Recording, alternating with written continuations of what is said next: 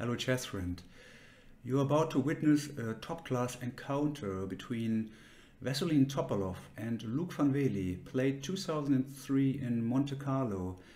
This was the Melody Amber tournament, which made the players face each other both in rapid games and under blindfold conditions.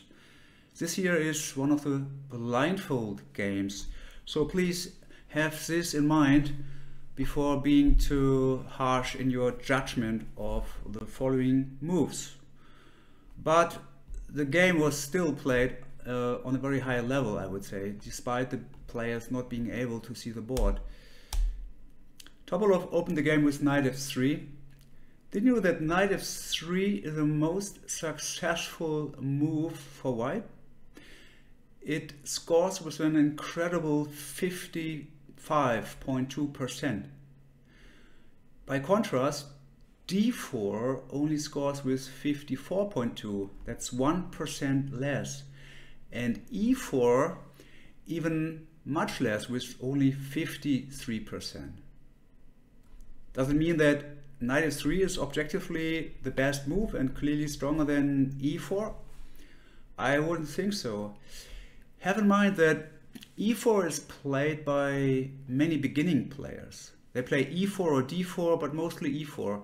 So the player quality with the move e4 is much lower than the player quality with knight f3. Knight f3 is not used by beginners. It's more an expert choice. Why is knight f3 used by experts? Because it's very flexible. This is the unique quality of knight f3. White still can decide later whether he comes up with g3, as happened in the game, or c4 on move 2 and d4, move 2 or move 3. So there are a lot of transpositions now possible for white. And for black, this poses a problem not to be move ordered. Now, Van Wely played a classical move d5, g3. Also g3 does not, or with the move g3, white doesn't commit himself yet. It can still be a lot of things. c5, bishop g2, knight c6. Knight c6 looks like the normal move, but I think knight f6 is a more solid one. Now, black is threatening e5. If you are a King's Indian aficionado, you wouldn't mind e5, right? You would play castling. This did not happen in the game. But after e5, objectively, black is already slightly better. After, let's say, d3 and now bishop e7 exclamation mark. That's better than knight f6, e4, d4. We have a King's Indian position with colors reversed, but the extra tempo doesn't help white a lot. Knight a3 is the best move, and now g5. I will leave it here. So this is how the engine claims a slight advantage for black. After knight c6, there's only one good move for white. It is d4. Now the position can be called Greenfield Indian with colors reversed. White has an extra tempo now in the Greenfield. In the King's Indian it was not of much use for white, but here it is. It makes a big difference, this one extra tempo. Knight f6, castles, and now black has to decide whether he wants to play very solidly or ambitiously. The ambitious move would be cd4, so he copies what white would do in the Grünfeld. Knight takes d4, e5, building up a strong pawn center. Knight c6, bc6. The problem is, however, with this pawn center that it is quite exposed and will now be attacked. This is the spirit of the Grünfeld Indian. Bishop e6, knight c3, queen d7, queen a4. And now white will follow up with bishop g5 and rook d1, putting the pawn d5 under enormous pressure. This position is still playable for white, but it's quite difficult to handle it. You really have to know, what you are doing. I wouldn't like this position with black. So the move e6, which happened in this game, is more solid. But now white plays c4, so now white really occupies the center and claims his ambitions in terms of space. Black has 3 moves: bishop e7, c takes d4, and d takes c4. Only now, after d takes c4, we can give this position a name. Before it was all pretty vague, because there were still many potential transpositions in play. But now we have a definite outcome. This position is called the open Catalan. I will show you now how the open Catalan normally would come about. d4, d5, c4, e6. That is the queen's gambit declined. Knight f3, knight f6. And now the move g3 is initiating the Catalan.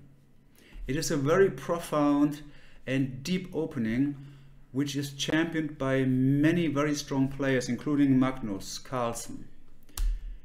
D takes c4. Actually here black can also play bishop e7 followed by a castling, or he can give a check and after bishop d2 retreating the bishop to e7 followed by castling. This would then be named the closed Catalan. But if black takes on c4, it is the open Catalan. Bishop g2, c5, castles, knight c6. This is exactly the same position as we had in our game. So in our game, the position arose after now d takes c4. And here is white, who has a choice. The game move was queen a4, but there are 3 alternatives. There is knight e5, directly attacking the knight c6, d takes c5, and knight a3, intending to recapture the pawn c4 with the knight. Okay, let's come back to our game. Queen a4, pinning the knight and also intending to win back the pawn on c4.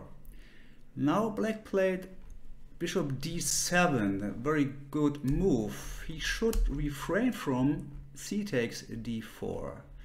What happens now? White can take this pawn.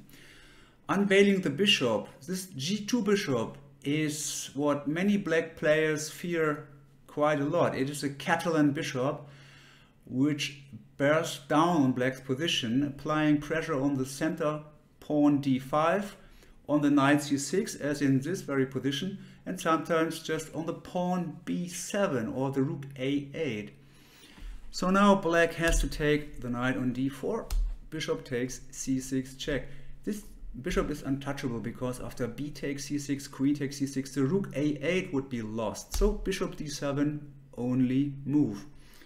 Now white comes up with rook d1, attacking the queen. The queen cannot move because of bishop takes d7 check afterwards. So bishop takes bishop, only move. And now white has to play the desperado, takes, rook takes d4. Now we see black's pawn structure being distorted, right? There is the weak pawn on c6 and an isolated pawn as well on a7. Here I give you one line, only one, that's enough, with which black might try to get some initiative here going.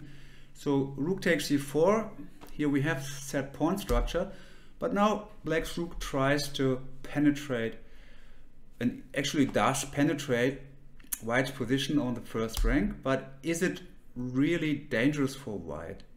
The answer is no. After king d7 defending the c6 pawn, knight c3 attacking the rook stays on the first rank, keeping the bishop c1 pinned. That is black's idea. But now after e4, preventing a future activation of the knight on the square d5, bishop d6, and now b3. This is how white is solving the problem of the first rank. e5, bishop b2 takes. Here we can conclude that white has a long-term advantage in the shape of the better pawn structure, as black's pawns are weak on the queen side. Coming back to our game, after queen a4, black played the better move bishop d7, securely protecting the c6 knight and also vacating the square c8 for the rook. Now white has two lines. The game saw queen takes c4. Instead, white could also take on c5. After bishop c5, queen c4, bishop e7, knight c3, castles, rook d1, rook c8. However, the position, albeit seeing white having still a slight edge, is more or less equal. So this is really no problem for black. Queen takes c4 is more ambitious. Now black has the choice between c takes d4, what happened in our game, or the alternative move b5, which is a good alternative move actually. Maybe I would play b5 here with black. Now taking on b5 is not good because of, I think, knight d4 might be the best, and then the e2 pawn is under attack and the queen, and if then queen, let's say d3, bishop b5 would win the e2 pawn, right? So the queen has to go away. After queen c3, b4, queen d3, rook c8, the position is equal. And after queen d3, instead of queen c3, c4, black is closing the position, creating a majority of pawns on the queen side. Queen d1, rook c8, the position is also equal. Well, white can play this position if he is well prepared, as the position is quite imbalanced due to the different pawn majorities, but black hasn't to fear this position, so b5 is a good move. But in our game, black took on d4 instead of playing b7, b5. C takes d4, knight d4, rook c8, protecting the c6 knight, knight c3, and now black finishes his minor piece development by taking on d4 and playing the bishop to c5 with an attack on the queen. The queen goes to h4, this is the most active square. And now black committed a minor mistake by playing bishop c6. This is a very logical move because exchanging the strong Catalan bishop g2 is one of the major goals black has in this opening, right? But it has some problems coming with it. But before we look into that, let's see what I would have played here with black. I would have played castling, giving up the b7 pawn for activity. After rook b8, bishop f3, first rook b4, molesting the queen, queen g5, bishop d4. White's king side is under pressure, so it's very difficult for white to finish his development, as the bishop c1 cannot move right now. Queen d7, the queen wants to help out. Queen c7, applying pressure on the knight c3, also activating the rook on f8.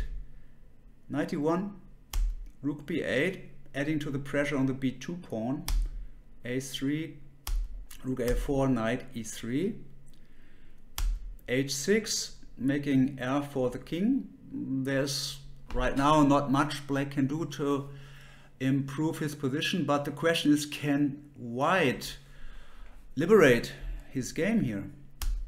Rook b1, e5. This was a game Petkov against Wagner, Terme Cates 2022. Black had enough compensation for the pawn. White still has a slight edge, but black is doing fine in this position, so that's quite satisfactory for black. In our game, however, instead of castling, black played bishop c6. rook d1 attacking the queen, and now comes the big mistake. Queen b6. Instead of queen b6, queen a5 would have been the right move. Now, after bishop takes c6, rook c6, bishop g5 attacking the knight, bishop e7 defending the knight, knight e4 attacking the knight again. Now black has to be careful, because after knight takes e4, bishop e7 intending rook d8, there is a problem. So black has to defend the knight f6 with his queen now. But white can liquidate into a very good ending. Knight takes, takes. And now rook c1. There was a game van Tienhoven, Stukalov, email 2013, which followed king e7 question mark. Takes, rook d4. White was clearly better in this rook ending because black had 3 isolated pawns. I propose to improve with rook takes c1 instead of king e7. Rook takes c1, king d7, preventing rook c7. But now after e4, white is slightly better. He has a better pawn structure. And also the c-file. Black can now not oppose white's rook in the c-file, because the pawn ending very likely would be lost for black. So this is plus equal here for white. Now in our game, black played queen b6, a very logical move, meeting the threat rook takes d8 with a counterattack. This is what you normally want to do. Yeah? If you have to defend in an active way if possible. So now the f2 pawn is under pressure. I mean, white could play e3, but that would be very timid, right? Now the bishop c1 would be boxed in, and black could simply castle and wouldn't have any problems, right? So e3, a terrible move. Much better is bishop takes c6 check. Okay, normal move, you exchange bishops. But now comes the hammer. If you have watched my previous videos, you have an idea what's coming now, right? So the hammer is actually bishop h6. Just ignoring the f2 pawn, because, well, this battery with bishop in front of the queen is not that powerful, right? If it would be the other way around and black could now play queen takes f2 check, that would be a different story. But this is quite harmless. So now, what can black do? Obviously, bishop takes g7 is white's idea. Let's start with g takes h6. Queen takes f6, attacking the rook, defending the f2 pawn. Black has to castle. And now we already see that black's king side is disrupted. Knight e4, very nice move, defending the pawn f2 one more time, and more importantly, intending queen takes h6 followed by knight f6 check and queen h7 checkmate. So the f6 square is now the problem. Queen b4 attacking the knight. The knight is defended by the queen. Now the threat is knight f6 check, when the king of black would have to move into the discovered check. That would be terrible. So bishop e7 preventing knight f6. But after a3, queen a4, rook d4 attacking the queen and flirting with the square g4. If the queen moves now, white would play, let me just, instead of being abstract, let me just show you. Let's say queen a6. And if this now happens, bishop f6, the game would be over very, very quickly. No, wait a second. Haha, not rook g4 because of bishop g5. We take first on f6. This is how we do it. And now rook g4 is a terrible threat. So this is not really appealing for black. That's why after rook d4 he has to play f6. But white can now simply take queen, and after f e5, rook a7, black, white has an extra pawn. and black's pawn structure is very atrocious, while the e4 knight is a monster, so that's completely lost for black. So that was the move g takes h6. Another move, of course, is castling, defending the pawn g7 with the king, but this is not a real defense because white simply plays bishop g7, destroying the defenses. Takes, takes, and now you see the problem. White wins the knight back or the piece back with check, having an extra pawn and even attacking now, right? So knight g5 can come next move, or queen g5 followed by knight f6. So this is also losing for black. So what's left here? Let's see what happens after this check. In case you might have wondered, simply king g2. There was already a problem for black before bishop takes f2 because the king side was burning, g7 under attack. And now there's an additional problem with the liability on f2. The bishop is not doing anything, but it is now hanging in case of doubt. The queen has to keep it defended, and for instance after g takes h6, queen f6, it already drops off the board because there's a double attack in place. So bishop f2 is an absurd move, not possible at all. What can black do? Could he resign here? Well, theoretically he could, because white is actually winning after bishop h6. But there is a move keeping black in the game, and that's the only move here for this is bishop to f8. So black can still try to fight. Bishop f8, of course, is not really a nice looking move because black plays into the wrong direction. Black is de-developing his pieces. That's why I titled this video the regression trap. Black is forced to do this regression, and this regression is quite a rare bird in our game, right? You don't see this happening too often. That's why this very game is very appealing to me.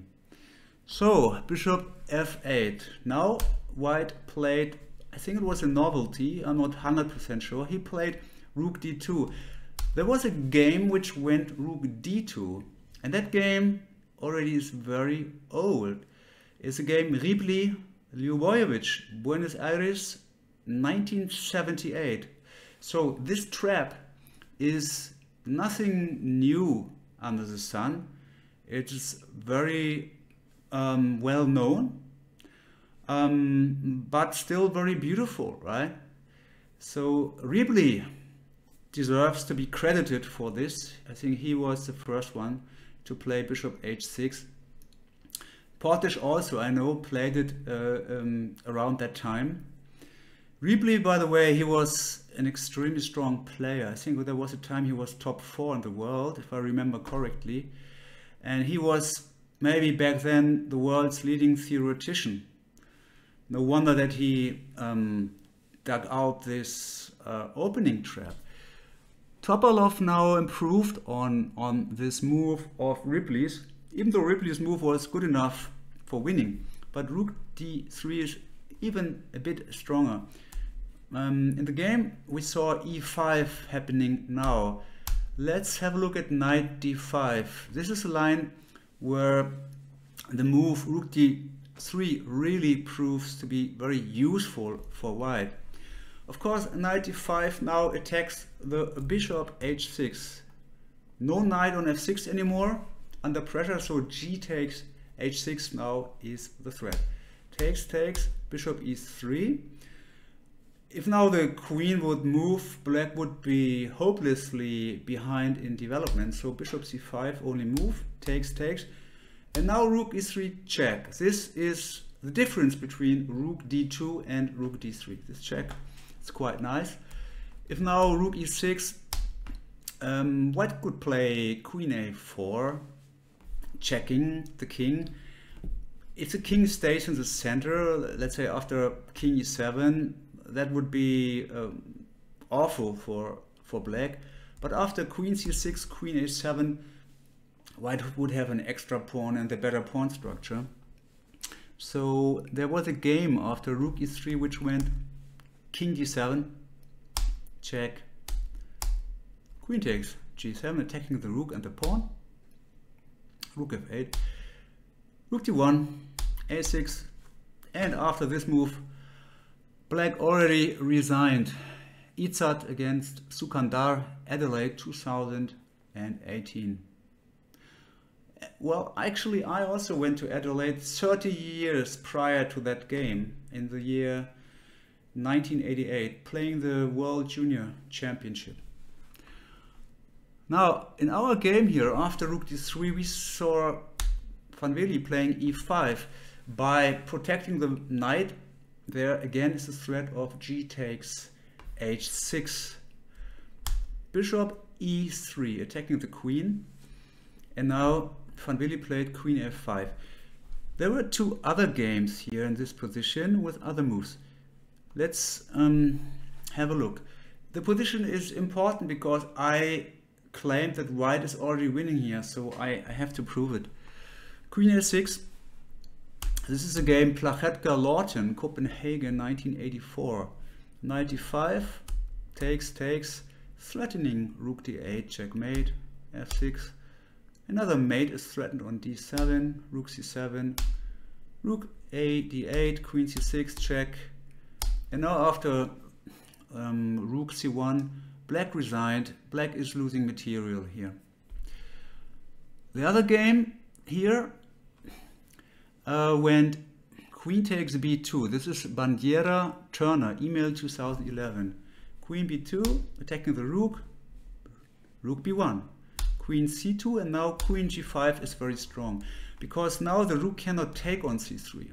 So queen g5 is attacking the pawn e5, indirectly defending this knight on c3, because after queen e5 check, bishop e7, rook takes b7, threatening checkmate, threatening queen takes e7, checkmate, so castling. And now after queen c3, of course, white is up an exchange and a pawn. In the game, black, instead of taking on c3, played bishop e7, anticipating the check on e5. Queen e5 happening anyways, castling, rook c1, queen b2, queen e7, takes, but white simply could recapture the rook, and now black resigned. Van Veli played, as I mentioned, another move. He played not queen a6 or queen takes b2, he played queen a5, over protecting the e5 pawn. And well, the queen on a5 looks reasonably placed there. Now the best move here actually would be rook a1. Topalov played bishop g5. Rook a1 is considerably stronger. After bishop e7, b4 is a good move. Now the bishop cannot take there because of rook d8 check, but if the queen takes, pardon me, first queen takes b4. If the queen takes here, we see white simply winning the rook on a8, h8. So queen c7 is another move, but now knight b5, attacking the queen, queen b8, bishop a7, winning a pawn and then some, so this is also hopeless. After b4, what else is there for black to play? Queen a3. Knight d5, attacking the queen with the rook. Knight takes d5, attacking the queen on h4.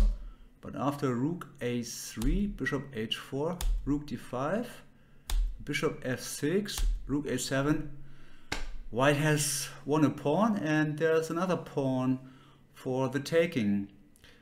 This pawn cannot be defended in view of the major threat rook a8 check, picking up the rook on h8. So rook 81 is winning very quickly. but it was a blindfold game, remember this. There Topalov played bishop g5, which might be the second best move. Bishop e7, rook a to d1. Now black finally managed to castle, but after bishop takes f6, bishop f6, queen e4, white had a one position. Well, this deserves pausing a bit here. Let this sink in. So, I mean, why is this winning for white? Black managed to castle, equal material, but yet look how the pieces differ in terms of activity. White has a d-file, so there's a rook supposed to enter the 7th rank on d7, pressurizing the pawns on that 7th rank. Then we have a very active queen on e4 and a knight which has a nice square on d5. Black is mostly suffering from his very bad bishop on f6, which is hindered by his fellow pawn on e5. I was interested to know how the position would look like with a pawn on e6, so I built up this position, letting the engine run over it, and the engine gave equality. This position is equal. Black has a better minor piece now. Here it was white's knight, which was clearly superior to the bishop, but here it's the other way around. The bishop f6 is very strong because the knight c3 doesn't have a good square, and the bishop is exerting some pressure on the diagonal. But white has a d-file. This is keeping the position in balance. So this position serves very nicely to demonstrate that a very tiny difference, a pawn on e5 or e6, makes a huge difference in the evaluation of the position. This is a one position opposed to the equal position with a pawn on e6. Well, now we don't have to be too detailed here in what comes. I move through the rest of the game rather quickly because we already demonstrated how white could have played better than the game with the move rook to d1. So I already demonstrated that bishop h6 was clearly winning. Now white played b3. Better would have been knight d5, attacking the rook. Let's say rook takes b2, takes, and here you see that black's king side is the problem with the doubled pawns there on the f-file.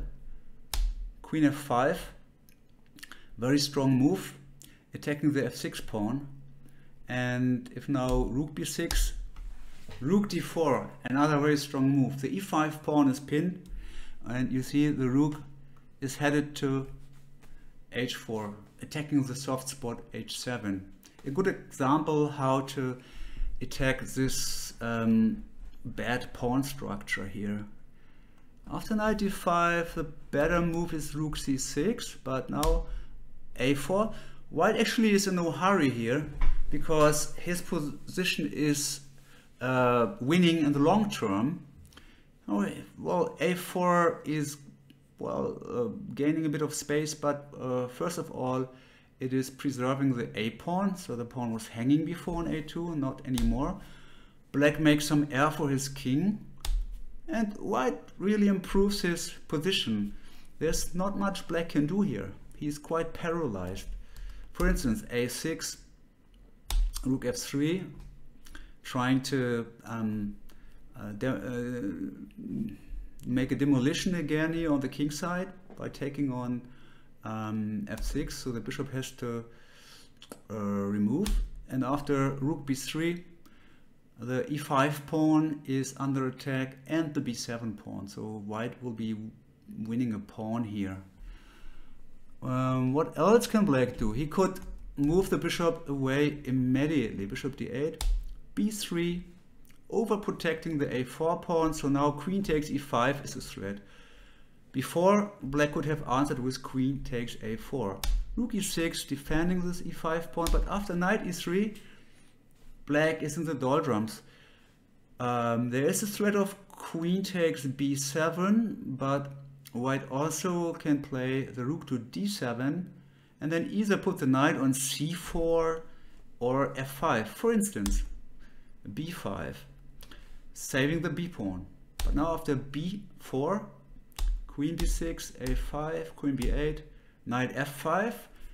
You know the words of Kasparov, he said a knight on f5 is worth a pawn. So this knight, of course, is very strong there, applying a lot of pressure to black's king side. Bishop f6, overprotecting g7, because queen g4 is in the air in such positions, right?